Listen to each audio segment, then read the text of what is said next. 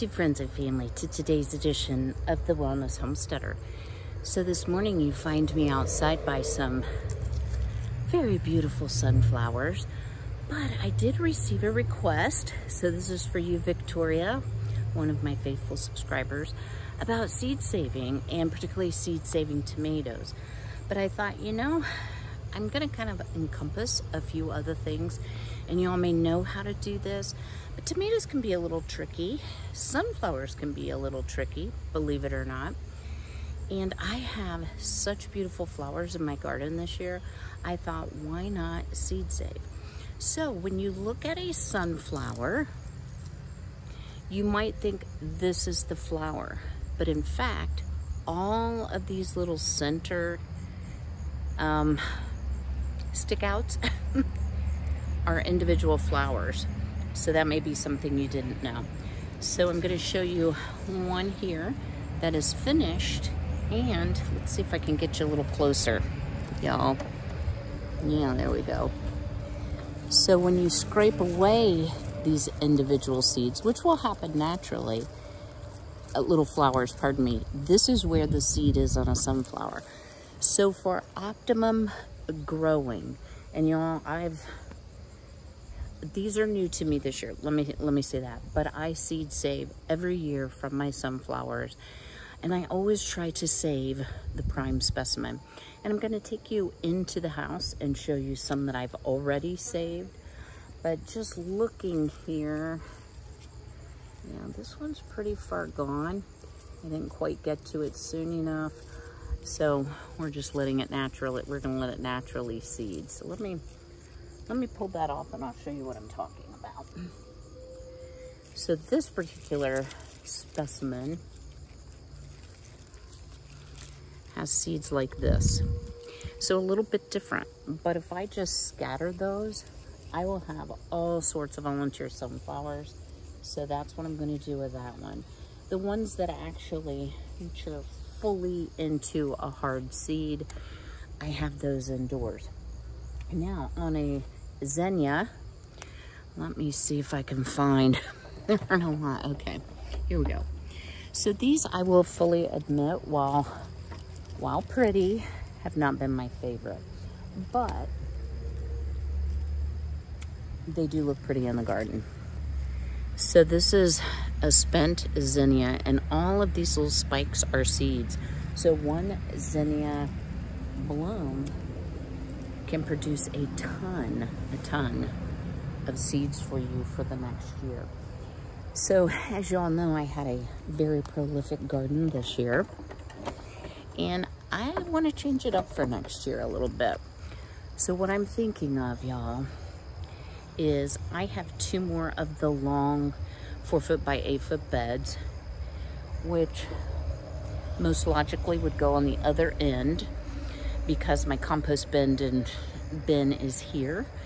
I need fencing all the way around my garden that is going to protect it from the hens. They don't know better, guys, and so they get into things and then they get grounded, and they know. They're terrified of the broom, and I'm not trying to torture my animals, but I have to also protect my food. But I'm thinking next year, inside here, I want to grow all herbs and flowers, and maybe some pumpkins, because the vines can spread out. The pumpkins did so well in a deeper bed, so I don't know. I might add 4 beds instead of just 2, but you know, one thing at a time here. I do still want to grow things that I can eat fresh on, and I want to try some new things. I want to try patty pan squash, maybe some kohlrabi, some things that I haven't grown routinely that preserve well, that I don't have on my shelf. And of course, I'll be doing an inventory closer to spring. So I'm going to just put these in a bowl. I'll be right back, guys. I'm just bending down, trying not to fall again. For those of you who are on the live, I want to thank you for your concern. The only thing I hurt was my pride. And the funniest part is I have a doctor's appointment on Friday, just a routine.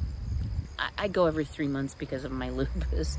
And being on Medicare, they do a Medicare questionnaire, and the first thing they always ask me is, have you fallen in the last 6 months? And I'll be like, yes. How many times? I might have lost count. But thankfully, I've been unharmed. So I'm gonna pop over here to the more colorful sunflowers. I'm not going to move while I'm filming so I don't fall down. And we're gonna harvest some more, see if any of the sunflowers are ready to go in. Again, you know, if I'm looking at this, I'm not picking this one for my prime specimen. I'm gonna pick this one or perhaps this one. So the bigger the head, and this one has fully developed seeds in it, if you can see. Can you see that? Instead of this, the little fluffy ones. The bigger the head, it does do best, in my opinion, if you let it dry out on the vine. I don't think I have any more ready, but I'm gonna pick some, and then we're gonna talk about some other things that I'll be seed saving before we go in the house. And I'm going to share with you how to save tomato seeds the most successful way. Now, in truth, my son does this for me normally, but I need to start doing it for myself. All right, stay tuned. Now, I hope you all will ignore the state of certain things in the garden, because until it's done, I have made this bed kind of a compost bed. But I want to show you here. Can you see? This is one of my loofah. Y'all, this has gone crazy. It is up over the top of the trellis. I have 8. I have one prime specimen that's over a foot long, maybe a foot and a half long. So whenever you save seeds from anything, you always want to use your prime specimen. So the best flower, the biggest pepper, the fattest jalapeno, whatever the case may be. The other thing that I still have in the garden, so let me finish talking about this. So how am I gonna seed save on this? Well, you can eat loofah or loofah, but you have to eat it when it's very young and tender, and there's a couple young ones, but it's hard for me to show you. I have no intention of eating it. I want all the sponges. So in order to harvest the sponge, you actually let it turn brown on the vine. Now this is only August 30th, so it's gonna be a little bit. It may be closer to first frost, which is gonna be around mid-October. So we have probably 45 days, but as these turn brown and shrivel up, I will be harvesting not only the loofah sponge, but the seeds from it, because I love this and I want to grow them next year. And I fully intend to use the sponge. Now, one thing that wasn't so successful, y'all, but live and learn, right? You got to have successes and failures. Let me see if I can tip you down. All right. So I actually have 3 Kajari melon, and you'll notice they're in little baskets. Those are just, they're actually pumpkin baskets is what I bought them for, you know, to keep a pumpkin up off the ground so that it doesn't rot and it's less prone to pest pressure. That is so hard to say. So if you look at the far one, you might notice it has a little bit of an orangish or yellow hue. They do call Kajari melon drop melons because they will drop off the vine when they're done. These have to be close. Yo, I dropped you right on your head. Are you all right? So I'm not going to try to adjust the ring light. It's kind of breezy out here. So when I harvest those melons to eat them, I will be taking seeds. They're all pretty much the same size, so I will be seed saving from there. I also planted some late season sunflowers that have gotten, I'm going to have to hold the ring light because it got all of a sudden breezy. But as you can see, they're much taller than me. These are mammoth sunflower seeds that I have saved. These are great specimens. The stalk is about this thick. I do have braces for them if this one continues, or they continue to get taller to keep them upright. But these stalks have developed beautifully, so they seem to be very happy here and deeper rooted than the ones in the middle. One disadvantage of the smaller bed. All right, guys, before we blow over, I'm gonna brace up my sunflowers. We're gonna head inside. I've harvested a few things, and we're gonna get to seed saving tomatoes. I hope you'll stay tuned. Yeah, I apologize for the poor photography. So let's swing around here. And let me show you some of the things. It's in my new intro. Y'all, this is my pumpkin harvest for this year. Now you'll notice there are 3 greens. Again, I had horrible squash borer. And once you see a pumpkin is being attacked, it will ripen fully off of the vine. These are not necessarily pumpkins I'm going to eat. Some of the sunflowers that I harvested already, you can see this one's fully filled out with seed. And so I've just kind of tucked them in, and I'll be taking a look regularly at these pumpkins to make sure, like this one looks like it is leaking. So we'll put that outside on the front porch.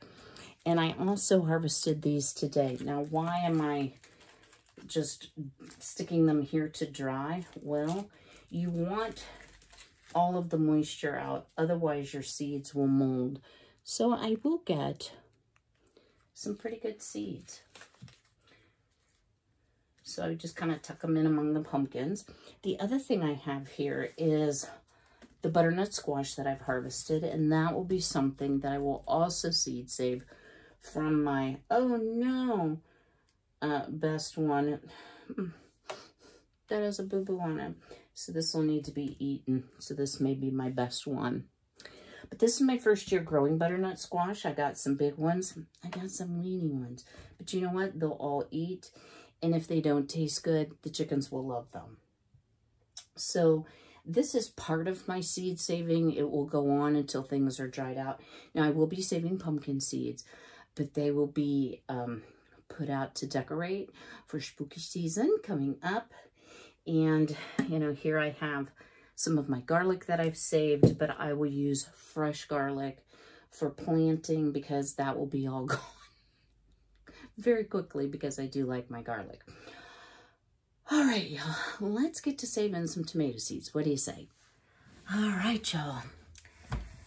So one of the things we may notice that's a little bit different than my normal, I'm always going to try to have good lighting for any of my videos, but I want to tell you all, my little off-grid experiment has really made me aware of how wasteful I am.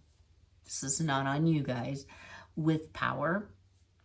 So I did a little home search, and I just went through, because of phantom power or particularly anything that has a remote, if it's plugged in, it does use a small amount of power.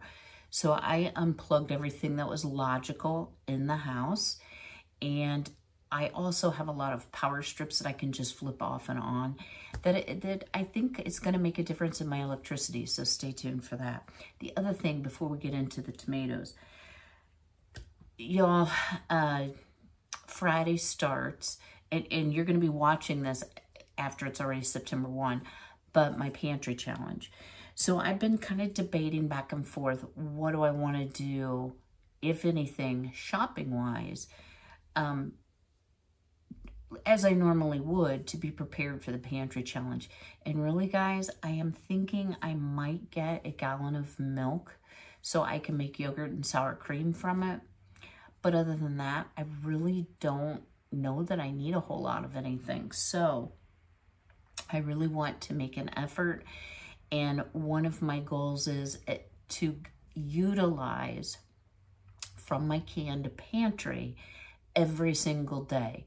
You know, if I'm having leftovers, sometimes that doesn't make sense. But as I've done an inventory, I have a lot of food that I want to work through. That's why it's there.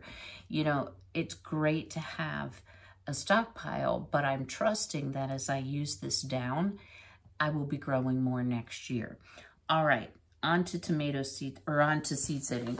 So a lot of times what I do is, once they're good and dry, here's some mixed zinnias that I've already seed saved, and I only have one more. And it's not super dry, so I'm just gonna leave the envelope open. And then I have some orange zinnias, and guys, don't laugh, I bought these at, not my aunt's, but at an estate sale. And they were so cheap. So I'm just going to stick them in there. So you do want to let them dry out, and you also should label them. So I will be doing that as well. I did pick a couple jalapenos. I would not call these my prime specimens. So let me tell you why I'm not going to seed save from these. I have so many seeds that I need to use up, and these not being the prime specimen, these are not the ones I'm going to save. And I would do the same with this bell pepper. I would seed save. I will tell you guys, I was not happy with the variety I planted, so I'm not going to seed save. I'm going to eat this. All right. So, seed saving tomatoes. This is the way that my son does it for me. And thank you, Benny. He will get exotic type tomatoes and save them. So you always want, again, to save your prime specimen, but you also want to make sure that you're not saving something that has been refrigerated.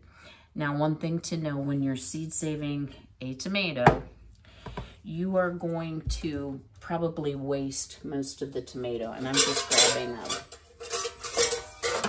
a funnel here because I can already see what's going to go down.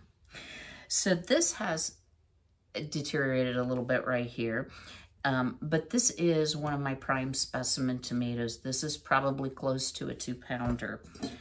So I'm going to link an article that I think is great. I'm going to put this in my garden book in case I am confused when I go to do it again, since I'm normally enabled by my child. And this comes from thespruce.com. Pardon me, y'all. Guys, I do have some fall allergies. I am so sorry. And the pollen count's really high. So I apologize. Where's my sippy cup? Hold on, guys. Guys, I so apologize. I don't know what that was all about. So I printed off these directions, and of course, first thing you want to do is you want to pick your prime specimen, and we're going to harvest the seeds. So it says, to start the process, slice the fruit in half, but slice it not this way. You want to slice it this way. So you've got the stem end and the bottom end. That makes it a little easier to harvest seeds. So let's do that. So as you see, this one is really full of seeds. In like a paste tomato, the seeds are usually concentrated like in the cavity, so it's a little easier.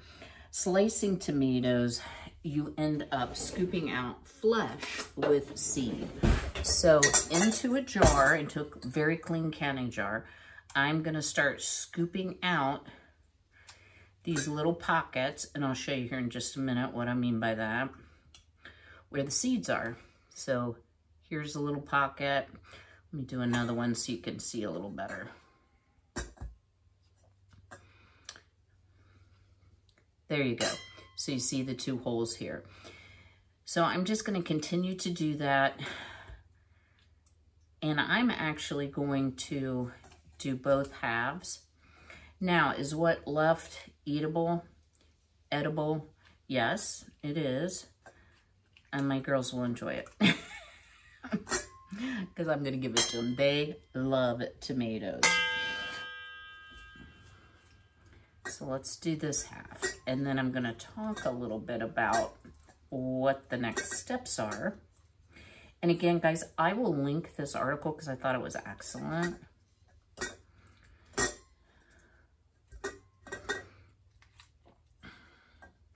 Thankfully, I mean, I guess it depends on how you look at it, but I'm glad that my tomatoes are sort of coming to an end.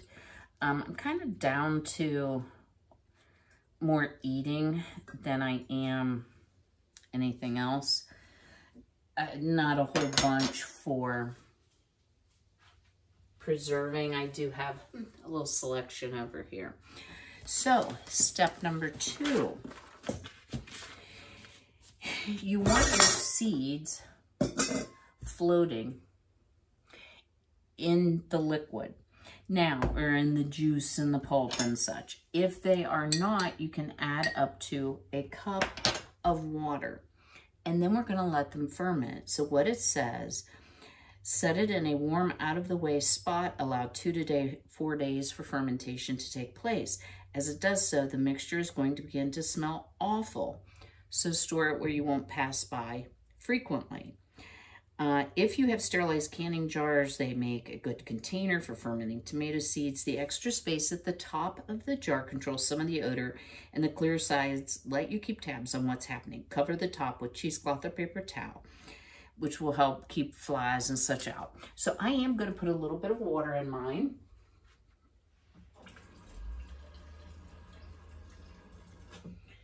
Because I do want them floating. I am going to take a paper towel. I'm going to put it over the top. And guys, if I have a rubber band, don't laugh at my rubber band collection here. Hey, it works. Oops. Now this is a beefsteak tomato. So I probably should have written on this before let's see if maybe I have a magic marker here.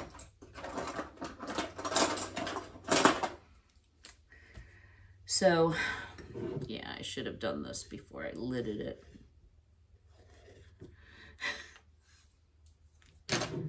So funny enough, I'm going to put BS for beefsteak.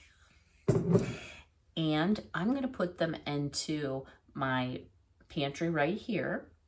And I'm going to do the same with my other tomatoes. So let me do that since you've kind of got the gist of it. Then we'll talk about what the steps are beyond that. And I'll probably bring it to you in a later video. We also today need to take a quick peek at our apple cordial. I've been checking it on the daily, so I'm very excited to show you what's happening in that jar. So I'll see you in a few. Oops, I just have to show you the inside of one of my big boy or better boys. I think it's a big boy. And what I've learned is you can squeeze them when they're nice and ripe.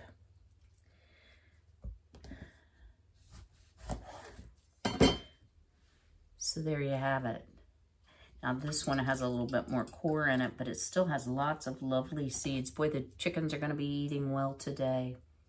They absolutely love tomatoes, especially Violet. She will come out of her broody for some tomato seeds.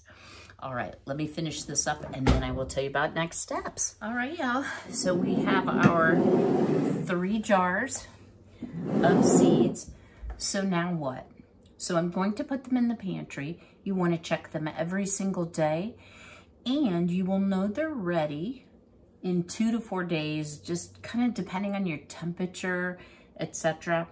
When mold will start to form on the top, you'll get some bubbles, and the good seeds will settle to the bottom. Now at that point, you want to go ahead and pull off the mold, and you want to strain out your seeds. And then you can allow them to dry very well. I think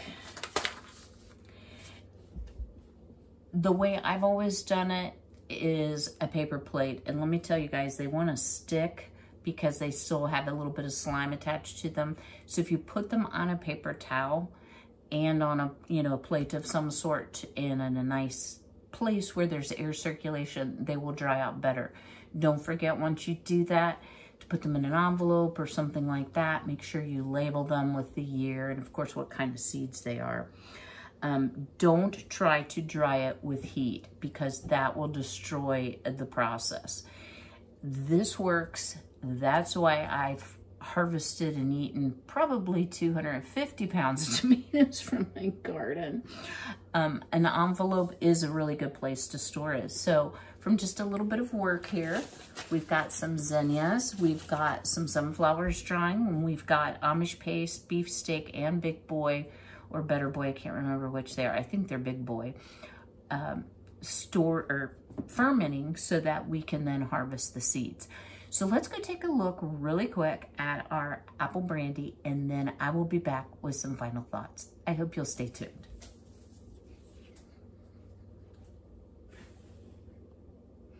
All right, I'm back in the deep dark corner of my pantry is our apple cordial. So as you see, it's remained about an inch from the top. So I haven't had to add any more apples, but if you look down here, and I'm hoping that this captures it, you can see that the liquid is up to about right here. So it's doing its thing. I don't see any mold. I don't have any odor. It does seem to be airtight. So we're just gonna let this go and keep checking on it. The other thing I failed to do is I did not talk, y'all, in my off-grid experiment about my water supply. So these plastic jugs, which I will try to link below, hold 7 gallons of water, and it has very specific instructions that come with about how to save the water longer term and keep it, you know, safe and sanitary to drink. So I do have 3 of them. I just wanted to share that. Thank you all for your time today. I hope this seed saving video has been really helpful. Don't forget to check the link in the description box for some extensive directions from the spruce. Now what I'm getting ready to do is go out and I'm going to harvest some mint and lemon balm. I'm going to freeze dry that, and it can be used in the winter for teas. So I hope you all are doing well on the pantry challenge. I'll be talking more about that in upcoming videos. But the next video, y'all, hopefully, you want a little sneak peek? See all that stuff? Yeah, that's all you get to see. I'm getting ready for my fall craft video. So excited for it. I have 4 different things that we're going to be doing, and this is very economical. These are supplies you can get at the Dollar Tree, so I think it'll be a lot of fun. So stay tuned for that. I know I've been promising it for a really long time, but guys, harvest has to take priority here, and I needed to get ready for a potential power outage by doing my off-grid experiment. I have followed up. I did get my new propane tank, $73, but hey, I've got it. My butane is here. I've ordered myself a kettle, a cast iron kettle for outdoors. And guys, I've been cooking a lot outdoors since I did my experiment. I have also been being very economical with my power and my gas, because it really opened my eyes to just how reliant I am on the grid. Still don't want to be off grid, just saying. All right, guys, I will see you a little bit later this week. If you do me a big favor, if you haven't already, smash that like button. Drop me that comment below. Was this helpful? Do you still have questions? Is there anything else I can help you with? And if you're seed saving and have tips, drop it below, guys. I never take I learn so much from you all, and never take it as criticism. Plus, other people can read your comments, and if there's a really good one, a lot of times I will pin it up at the top so you don't have to scroll through all the comments. All right, guys, until I see you again, be healthy, be well, be blessed, and take care.